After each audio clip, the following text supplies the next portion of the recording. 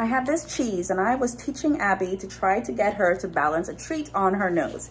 She was not having that, but she offered me a bow. So I decided to capture a bow. I'm gonna share that with you guys right now. Yes, good girl. Yes, she's holding it, yes. Okay, yeah. Bow, yes, good girl. Good bow, oops. Bow, yes. Okay, yes.